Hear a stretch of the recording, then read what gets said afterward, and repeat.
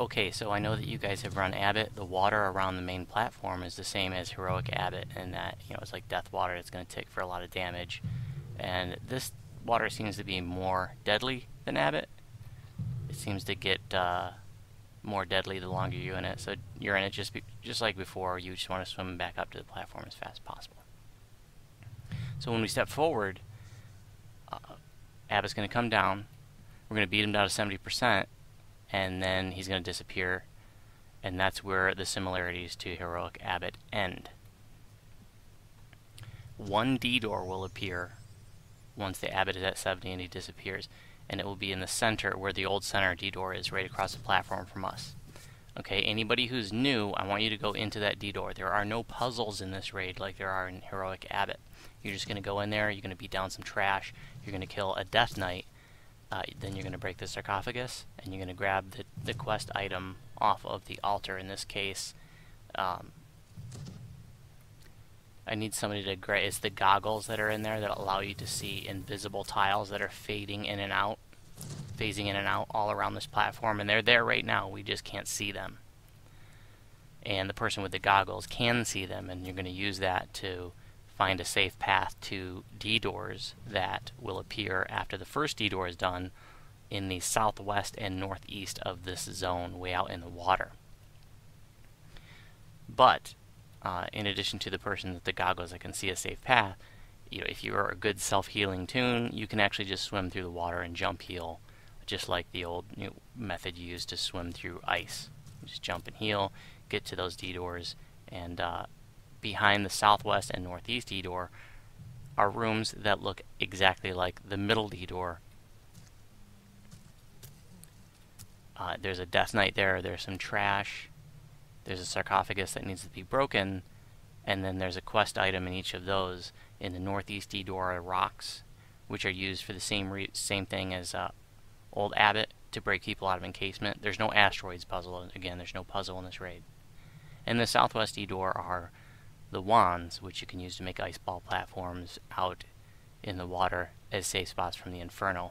We're not going to use those, though, because there are safe spots for the Infernos on the platform. Basically, at the corners, you can see this platform is not a perfect circle. There are corners, and at the corners in which the archers spawn, you want to be at the very edge, and those are safe spots from the Inferno. I have no idea if that's working as intended or not, so that is subject to change in the future. For now, those are safe spots, and that's where you want to go if there's an Inferno. But if you're beating on the Abbot, and if the Abbot is down, you should be beating on him, then he won't Inferno. He seems to only Inferno when he gets bored, when nobody's paying attention to him, because he's desperate for attention, so he Infernos to get our attention. So, once all 3 D-doors are, the tasks in there are completed, you kill the Death Knights, break the sarcophagus, grab the quest item, everybody comes back here. And that's when Lady Vol appears. We're not going to be beating on her at any point. She just exists to make our lives miserable. She's going to try to kill us in all sorts of nasty ways, including she does a dragon breath, which I think is poison damage, or maybe it's acid. And then this is crucial. This is the most important part. It's poison? Totally. Okay. This is the most important part. She starts doing the marks of death, which are like blue clouds. They look like cloud kill, but blue. They're low-lying blue clouds. If you see that, don't go into it. And as she's casting it, she puts down a blue ring, so you know where it's going to appear a few seconds later. So if you're in that, get out. If you're in the mark of death, you can't cast, and you tick like 100 damage, like 5 times a second. You'll be dead really, really quick. And when you're new to this, it doesn't really look like anything else in the game. You're not used to staying out of it, and so it's probably going to kill you. Just try to stay out of it. So at that point, we're going to beat the Abbot down to 50%. Then the Abbot's going to take a little break, and the 3 Death Knights are going to appear. We're going to bring them together. We're going to DPS them all down. And after they're all dead, the Abbot's going to come back, and it's the final beatdown. All during this time, Vol's going to be chasing us around with her dragon breath, putting marks of death all over this platform, 4, 5, 6, 7 of them at a time. There's going to be quells running around that are going to make it hard to cast. There's going to be beholders. There are going to be people they're going to be, it's great to charm them. In this case, we have people that are going to be flesh to stoning them. So just leave the beholders alone. And there's going to be archers around the outside trying to kill us too. And so basically there are all kinds of nasty things trying to kill us during the final beatdown. I'm going to talk us through the entire raid too, but do you have any questions?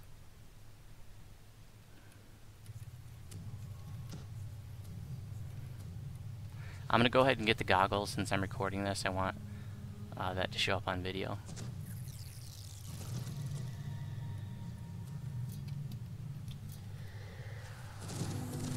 And again, Jamia and Crowley, since it's your first time, I want you to go into that first DDO to see what that's like.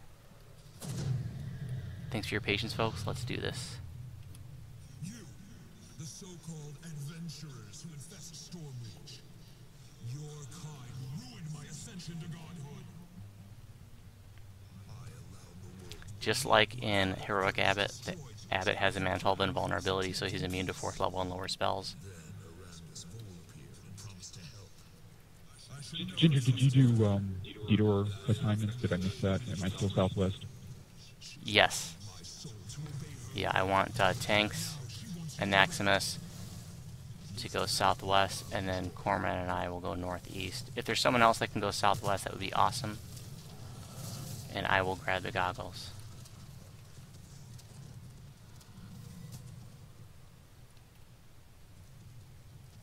Actually, Tanks or the healer and Naximus southwest, so it should be fine.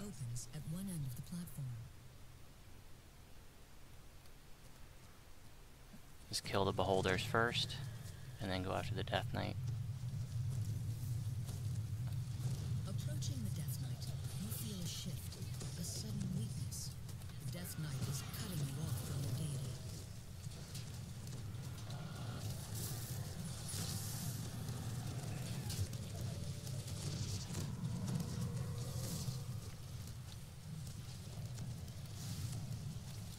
With the Death Knight's demise, the sarcophagus breaks.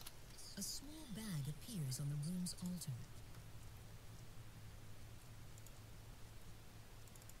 Burning with divine magic, your eyes now make out things left unseen.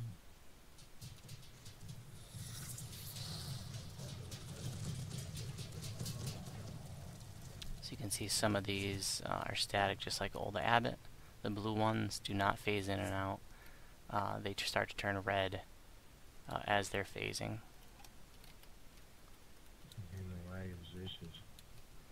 And so if you're trying to swim this, you're typically, you're going right alongside of the pillars, because then you could try to jump on it and just walk along here. Even though there's a gap, you can walk along. And then just keep jumping, because the more you're in the air, the less chance that you'll have to fall. And right now, jumping on top of these blocks is safe. I like this spot better than on top of the pillar over there, because the Death Knight can get on top of the pillar. Yeah. Jamia and Crowley, you're just going to hang out in the center and kill trash. If the Abbot's down, you should be beating on the Abbot.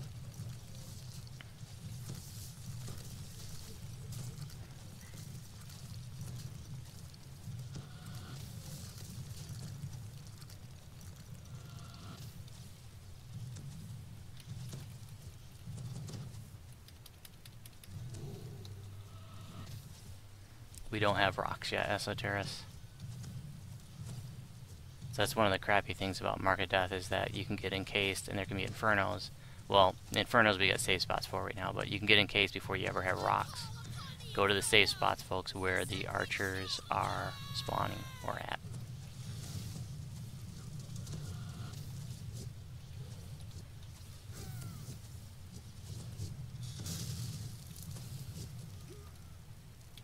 And just like in Heroic Abbot, the Inferno acts as a curse. If you get hit by it, you need to drink a curse pot, otherwise you're going to continue to take hit point and spell point damage, and you'll be very sad. And it doesn't show up in your buff bar. So at this point of the raid, the platforms disappear. So early on we used to use these as like safe spots for the Infernos. Like we'd have an anchor here, and everybody would know to jump to that. But you know, then we found the safe spots from the archers, and plus they disappear as soon as Vol is done talking, anyways.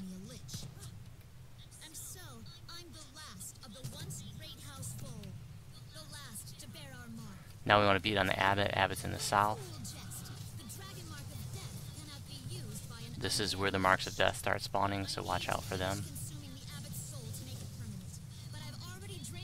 You're in here, it like darkens and you can't cast. And to show you, it takes a lot of damage. The abbot staggers under the weight of his injuries. An exasperated Lady Vol chimes. I'll just have to finish his soul now, and the Death Knights can have you. Bring the Death Knights together, and that's just so the AoEs can affect them all.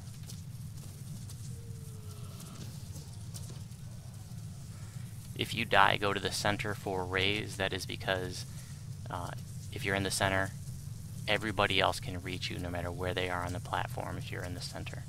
So always go to the center if you die and you need a raise. Now, once the Death Knights are killed, Lady Vol does this pounce attack. And she does these waves that emanate from her in the center. Then that lets you know it's coming. Then she'll jump up in the air, and then it does a lot of damage. And it actually does an insta-kill effect too, so you need to make sure you have Death Block, not just Death Ward, because Death Ward gets dispelled by the Beholders. You need to have Death Block in this raid. And this is the one part of the raid that I'm not real happy with, about a good way to deal with the damage that happens when she does the pounce attack. Like if I'm on a healer, I tell people to collapse in the center, and I just spam heals through it. But it's, you know, it's not a perfect system. Some people have said that if you're further away from it, like on the outside, you take less damage. Other people have said if you jump when she does her pounce attack, you won't take any damage. I like to use the T with the Queen to avoid the damage.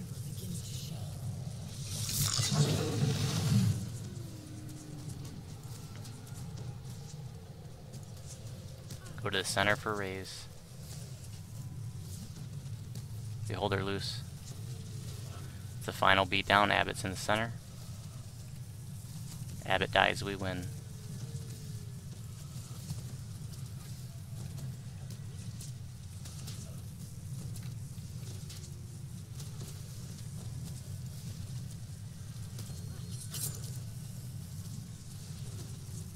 Oh, thank you, Bob.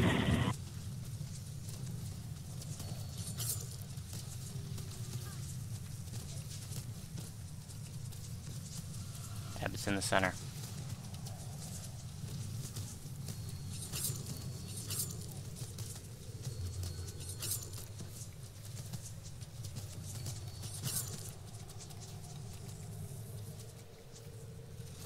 Balls.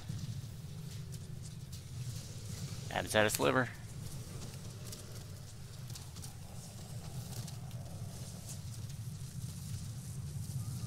Great job, guys.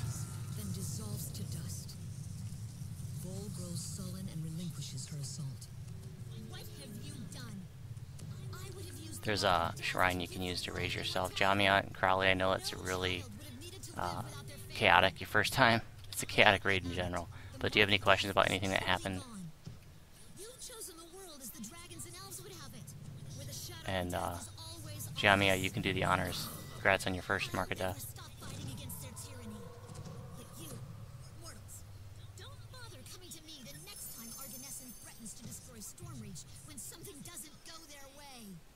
The Ascension Chamber grows still as Lady Vol leaves.